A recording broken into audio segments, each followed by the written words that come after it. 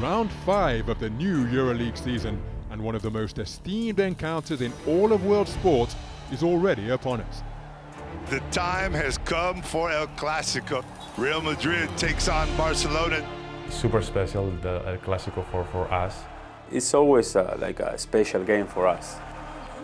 We understand that it's not a normal game. And the first clash of the new campaign between these two titans promises something special.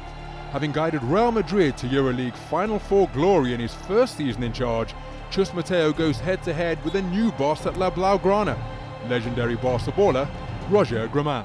Obviously, it's quite different being player than the coach, but I think this is going to be useful for me. I know what I expect, I know what people expect, and that's part of the game, it's part of the job.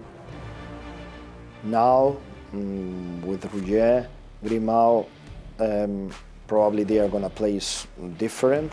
Probably they are going to play faster, a little bit faster, and allow them, the players, to create a little bit more from the individual skills. But I wish them, of course, good luck at the new coach. And this is a job that is not easy, and of course I wish him the best. Grimau's retooled roster features a player who's crossed the El Clasico divide, former Real Madrid centre Willy Hernán-Gómez. I'm always, truly appreciate that what they did for me. They helped me to be the person and player that I am right now. But Barcelona is the perfect place, being in a great city, being in an amazing country, my country, be able to play basketball and enjoy, the sport that I love. With each side keen to maintain their strong start to the season, victory is vital in this latest installment of El Clasico.